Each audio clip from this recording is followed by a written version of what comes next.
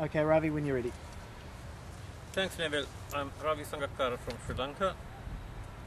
After graduating from Massey with a PhD in the mid-1980s, I went back to Sri Lanka and today I am a senior professor in crop science.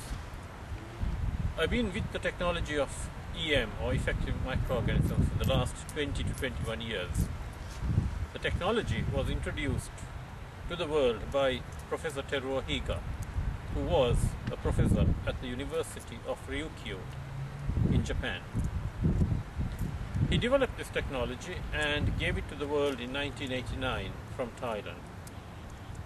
The technology is developed by mixing three types of microorganisms: phototrophic bacteria, lactic acid bacteria, and yeast. The technology took off from Thailand, and today EM is made in all the continents and in at least 55 countries using microorganisms from the respective countries. EM is used all over the world in at least 140 countries today.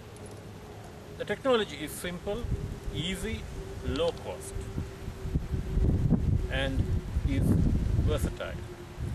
It is used in agriculture, both crops and animals, waste management, environment, both small and large scale,